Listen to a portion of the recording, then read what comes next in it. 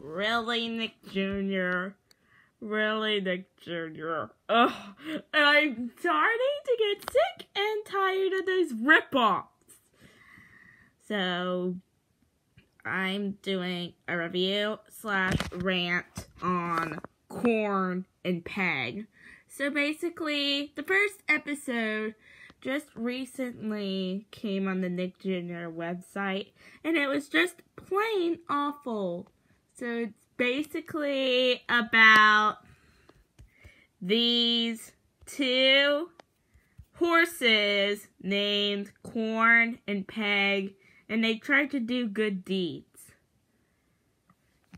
Again with the pink and blue color scheme.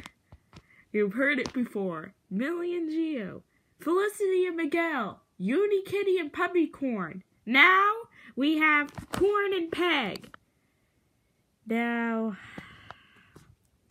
let's talk about Corn and Peg themselves.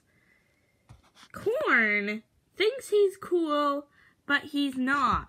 And he doesn't know how to tell time. Seriously. He's just a really dumb unicorn. And look at his mane.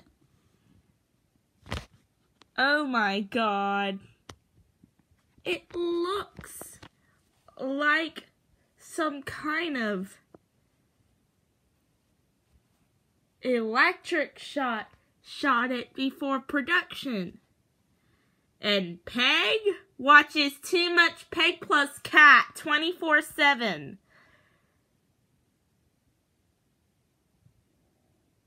And her flowers on her mane look like very cheap doodles that were created by Louie the Bunny. Louie can't draw.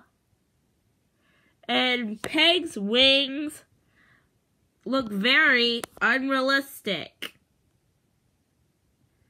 And the noses on those things, they look like devil horns. Just look at them. They look like devil horns. And the show is also a ripoff to My Little Pony Friendship is Magic. I hope Hasbro sues Nick Jr. soon. Do you know who likes this show? Petula from Littlest Pet Shop World of Our Own. She wishes she could join the cast, but she can't because she is a sheep, not some kind of horse. And do you know who hates the show? All characters from My Little Pony Friendship is Magic. They want to destroy Corn and Peg.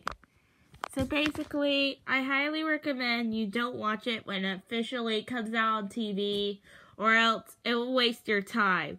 Just like Paw Patrol, Blaze and the Monster Machines, Butterbean's Cafe, Little Charmers, Mike the Knight, Nella the Princess Knight, etc.